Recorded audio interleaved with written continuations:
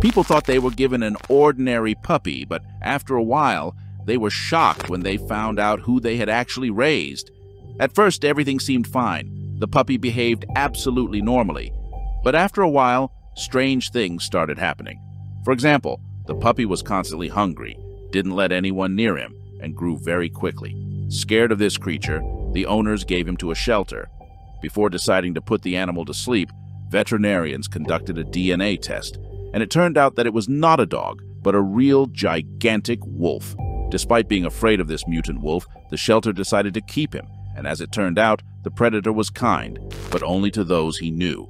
See the full version of this story at the link below.